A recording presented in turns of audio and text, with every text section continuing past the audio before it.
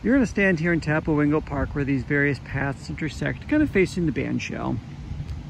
At the start of the hike, the walkers are going to come down this bit of path here. You're going to direct them to go around the corner and then continue on past that lamppost there and up that bit of drive to where Tapawingo Park meets Brown Street.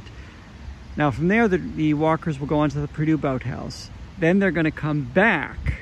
They'll come back down that drive again. They might stop here at the Bandshell where there's some live music playing. And then you will direct them to go along the path here and take that path there right past the Riverside Skate Center and back under the pedestrian bridge so that they can return to Reilly Plaza.